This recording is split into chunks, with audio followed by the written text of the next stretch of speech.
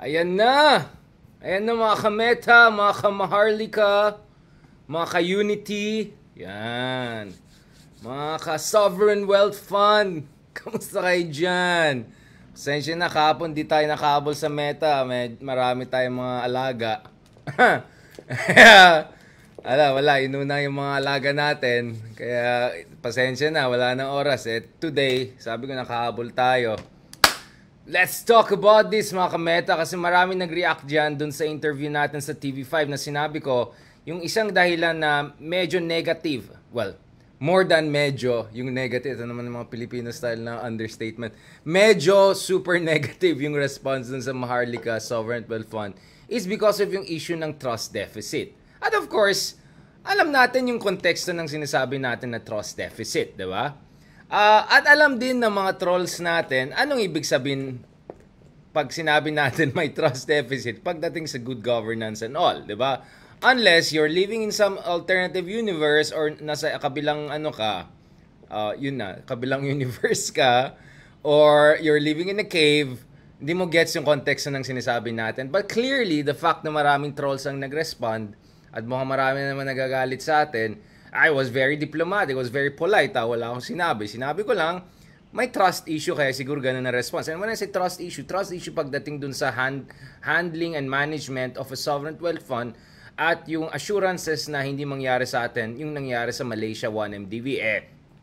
For a long time, mas corrupt talaga ang Pilipinas kaysa Malaysia. Tapos nangyari pa sa Malaysia yan. So anong guarantee na hindi mangyari sa Pilipinas? So when I say trust issue, I'm also talking about yung pagkakulang ng kumpiyansa ng ating mga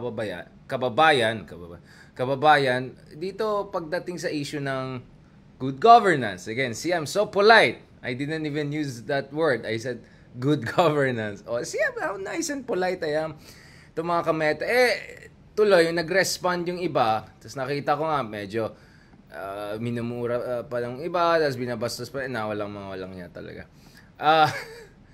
Tapos ito yung response nila, ito yung spin, no? Ito yung spin ng mga, alam niyo na, mga vloggers, mga very credible people. Ito po yung spin nila. Ang spin nila is, anong trust issue? Ang taas ng, taas na approval ratings ni President and Vice President dito sa latest Okta, Super Okta Research. Yan talagang, Okta the best yan. Very, very yan. Detailed yan. So, dun sa Okta Research, majority po ng ating mga kababayan ay nag-express ng support sa administration ngayon. So, ito po yung mga numbers, to be very quick. Bakit yung kulay ng Okta para sa atin, parang meta? So, ito, pagdating sa trust, 86%, ay talagang saktong the same, no? Talagang exactly the same, no? Yung approval ratings kay Bongbong Marcos at saka kay Sara. Although, interestingly, si Marcos, for the Marcos Jr., ay medyo mas konti yung approval rating niya sa Mindanao, 92% versus effectively 100% approval rating kay Sara Duterte sa Mindanao, no? Pero mas mataas sa Balance Luzon, si Bongbong Marcos kay Sara Duterte, and virtually statistically tied lahat, no? So almost exactly the same yung approval ratings ng dalawa. Ito yung interesting, guys, Sara Duterte has higher approval or trust rating sa mga ABC, so ito yung mga medyo upper middle class at saka mga yaman, kaysa kay Marcos. And this is an interesting thing. Bakit mas mataas approval ng ABC kay Sara kaysa kay Bongbong Marcos?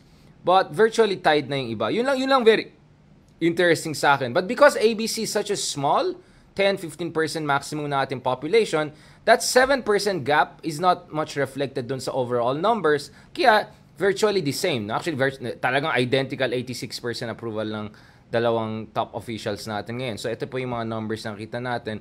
So, ang baba ng distrust levels, ganun, at mga undecided. So, 4% lang yung distrust sa dalawang top administration official na yan. So, this is interesting because 15 million ang bumoto kay Lenny lang. At more than 40% ng electorate ay hindi bumoto kay Marcos Jr., di ba? 58% na nakuha niya. So what? So that's 42% na hindi bumoto sa kanya. Pero mukhang 4% lang may distrust sa kanya base dito sa report na yan. So that means, again based on this report, na yung mga supporters ni Lenny ay may trust na ngayon bigla kay Marcos or something like that, diba? I mean, yan ang labas dito sa report na yan. Ako naman, I see it in a different light because timing is very important, no? Unang-una, yung idea ng high approval ratings, nangyari din kay Aquino yan, nangyari din kay Corazon Aquino, kay Pinoy, kay Ramos. Ang hindi lang mataas ng super approval rating for a very long time ay si Pangulong Arroyo. No? Siya lang. But most Filipino presidents had very high approval rating, especially, which is my second point, etong panahon ng honeymoon. Siyempre, wala pa. 4 months, 5 months, 6 months pa lang. First 6 months pa lang na administration na ito. So generally mataas kasi may idea ng bomb of unity. Let's rally around the flag. Let's support the new president. Ayan, unity, yung mga ganon. So that's definitely a factor. But for me, it's very interesting. No? So from the 42% who didn't vote for Bongo Marcos and around 40% who didn't vote for Sara, out of the 15 million na bumoto kay Lenny, ang may distrust lang ay 4%. So again, this is based on the numbers we see here. Of course, we can discuss about alam nyo na, di ba? Yung context and everything like that. So this is a very interesting thing to keep in mind. Now, of course, this survey was conducted when? October 23 to 27. Ano ngayon? December, di ba? So may mga henyo dyan na sabi, anong sinasabi mong trust deficit, etc., etc., mataas naman yung approval rating. Ang akin naman, sabi ko, first of all, you cannot cite a gross number, a total number, general approval, and say the following thing. So, ang unang claim nila is, 31 million ang bumoto, so what? So, they can do whatever they want? Ganun ba yung point? Pangalawa, itong survey po ay na-conduct ng October, and it's a general approval trust rating survey. It's not a specific issue-based survey. So, Pulse Asia po ay meron specific issue-based survey at doon nakita natin na mataas yung disapproval sa administration pagdating sa handling of the inflation. So much so that President Marcos himself, had to admit that the inflation situation is out of control, no? So, ito, tingnan natin. The surveys we're looking at are general surveys. They're not specific surveys, no? Ano nangyari? Now, I'm just making sure na hindi tayo nag-disconnect, no?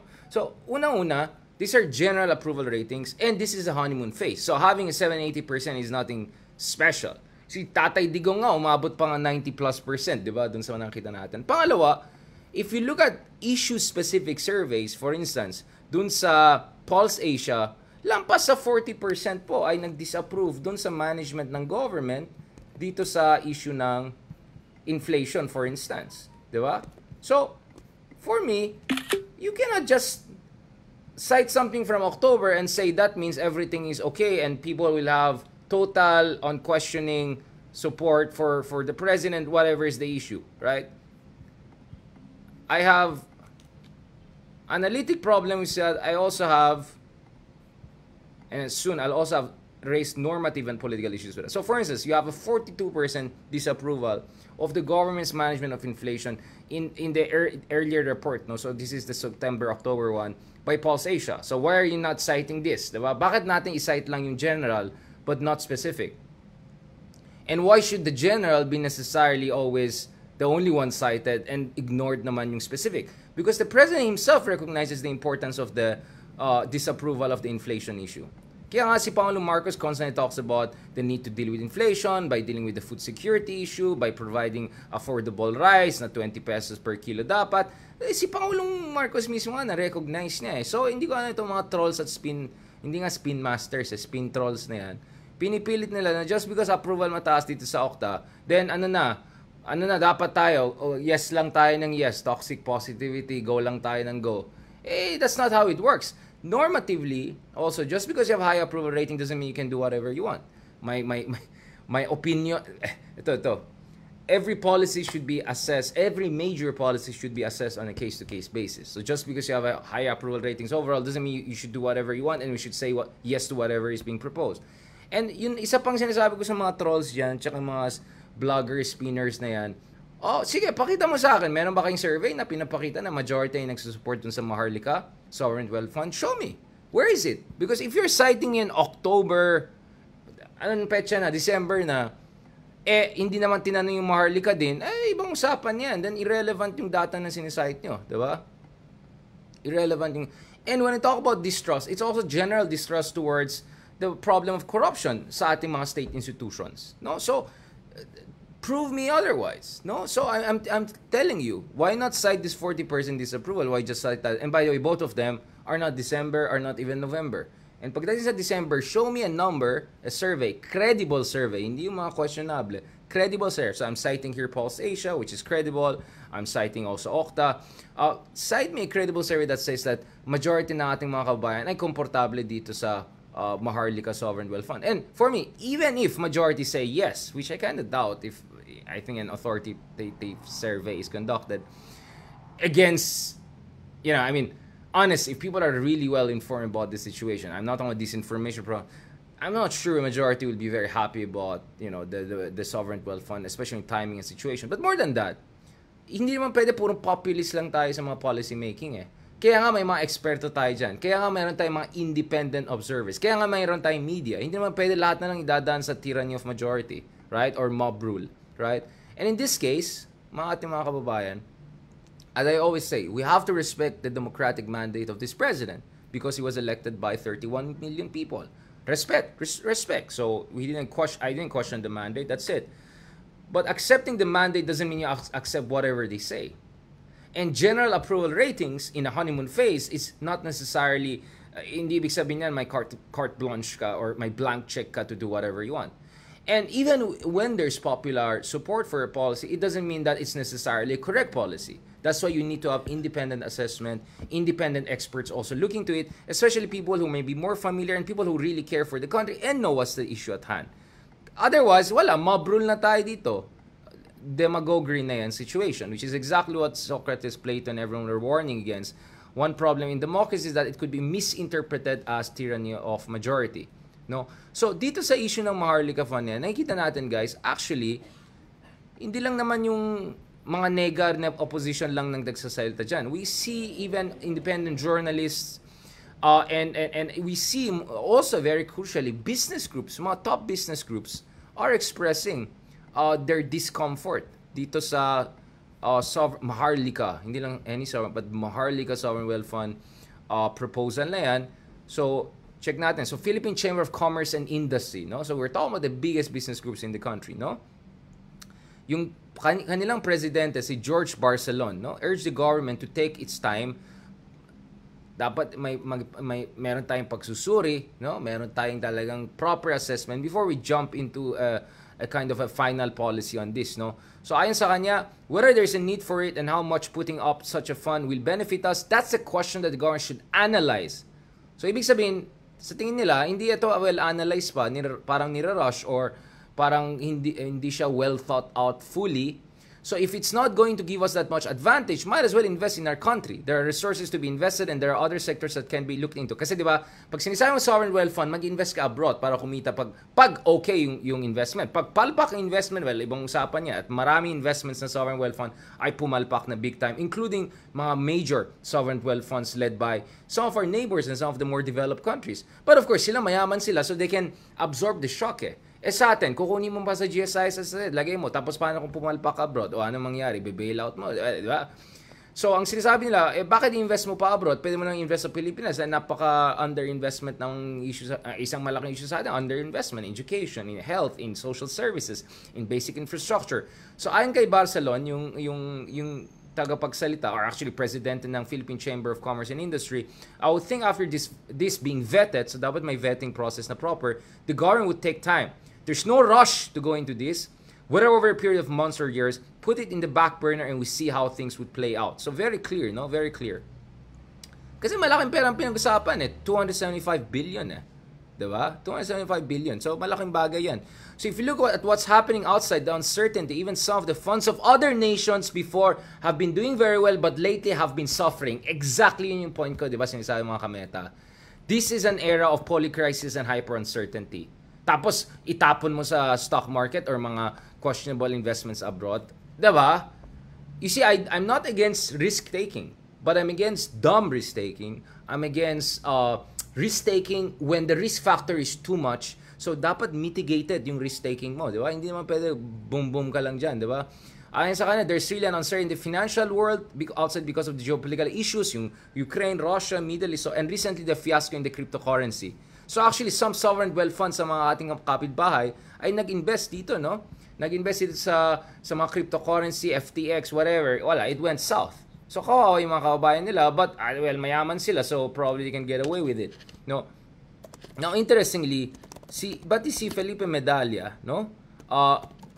Yung ating central banker at top economist sa ating bansa, even he was not giving a blanket, a kind of a, clear categorical support, at mukhang medyo skeptical sa point niya is, hintayin pa natin, no? Labas natin yan.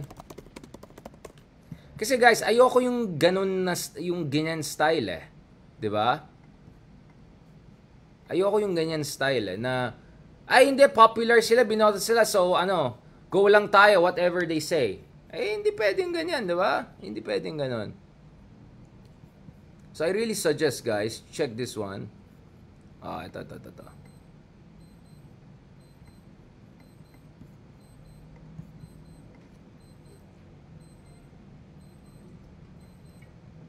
Ako agree ko, hindi maganda na nega tayo parate. At hindi porket hindi tayo mayaman, hindi ibig sabihin na wala tayong karapatan magkaroon ng sovereign wealth fund. But what I'm saying is, timing is important, circumstances is important, at huwag natin i-rush yan. And make sure also you source the fund from the proper place.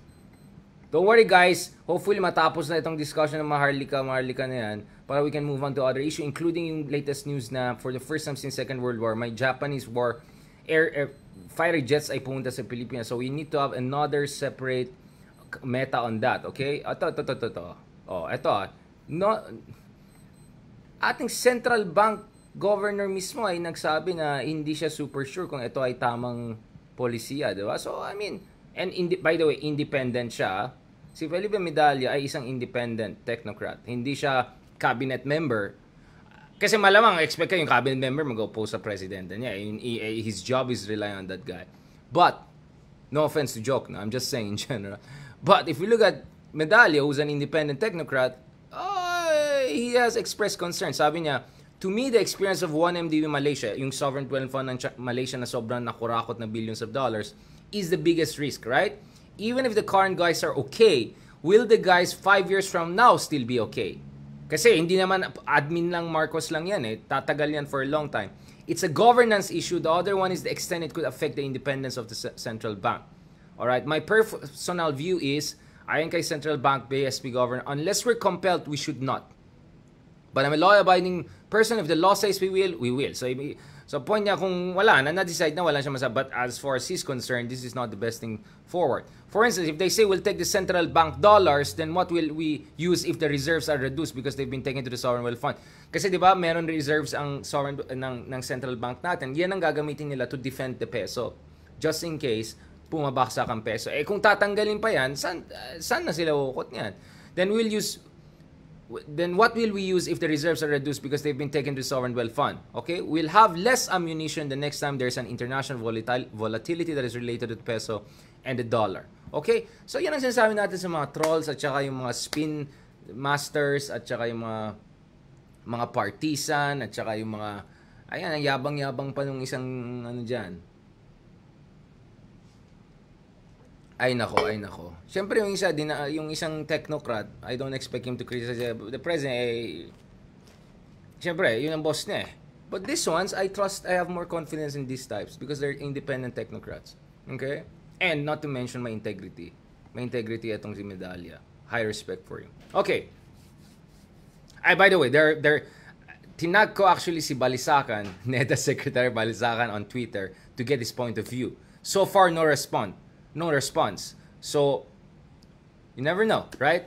I mean, if talagang maganda to, di sana meron tayong categorical support from someone very respectable, someone na matalino at may integridad katulad ni Balisacan, Secretary Balisacan. Okay? Anyways, marami tayong mga gagawin mga kameta, marami tayong mga alaga. Magte-thank you muna ako sa inyo. Bukas, try ko kayong balikan dito sa issue ng for the first time since World War II, may pinadala ng Japan na fighter jet sa Pilipinas. So, guys, mainit na talagang wow. Things are moving fast, no? Yung Philippine-Japan. Japan, sagot sa kabulian ni, alam nyo na, Japan. So, guys, we need to discuss that, by the way. So, i-separate meta natin yan. I just need to get back to you because Oo, kasi syempre inaatak-atak tayo online. I want to make sure na uh, expose natin yung mga kaewanan at kasyungan ng mga vloggers na yan at yung mga iba dyan. Okay? Again, let's be very, very clear. Just because you have high approval rating and that was a survey 2 months ago doesn't mean you can do whatever you want. And just because something is popular doesn't mean it's correct. Kaya nga dapat may independent assessment experts and all. And now we see top economists, including our technocrats in the government, are being skeptical and questioning this. Okay? Not to mention, Senator Amy Marcos also expressed negative views towards this. So, yun lang. Anyway, pagbalikan natin tong issue ng Japanese fighter jets landing in the Philippines for the first time since World War II. Pag-usapan din natin yan because Philippines-Japan Security Alliance is moving very, very fast in light of the revitalization of US-Philippine bilateral ties. And obviously, in one way or another, all has to do with China. Yun lang. So, balikan natin yan. Pag-usapan natin more yan. Maraming salamat mga kameta. Thank you very much and I really appreciate this. Wait lang, mag-thank you pa pala tayo sa mga... Uy, by the way, nakapasok ang Morocco quarterfinals. Ya Habibis, congratulations. Mubarak dun sa ating mga friends natin, Habibis natin. Diba? This was a victory for Afro-Asia, solidarity for our Arab brothers and sisters. Hopefully in quarterfinals they'll do well, no? Let's see. Let's hope for the best, all right? Ito magpasalamat tayo dito sa mga natin dyan. Salamat kay Tonet. Salamat kay Jocelyn Lumberio. Kay Mitch Tengcho. Alright. Si Mitch sabi niya, dapat i-scrap nila yung proposal ng Marlica altogether. Well, ito kasing issue ko eh. Ito ang issue ko. Attached kasi siya sa pangalan ni, medyo mahirap na if they, it could, you know what I'm saying, right? Tignan yung mga major sponsors niyan. Okay, thank you rin kay Des Candeza, Annabelle Gamoras, thank you for supporting us and following us. Kay Zo Goko, thank you so much. Yan, thank you also for joining us, Shannon Makalala. Thank you, Mike. Ayan, si Ma'am Jocelyn as always, of course, very supportive. Kay Roche Alexander Mercado, kay Natasha Tamin, kay Kat Rodriguez. Yan, yung mga supporters natin, nagmamahal sa atin. But anyway, don't worry guys, balikan natin isa pang major issue. I need to still write an article about this. So once medyo na-consolidate ko yung ideas ko, yung analysis ko, balikan ko kayo dyan. And I'll forward also my article on this issue. No? So ito na, big na. Things are moving very fast with Japan. Again, of course, heartbreak yung talo ng Japan. I believe they could have won and perhaps they should have won.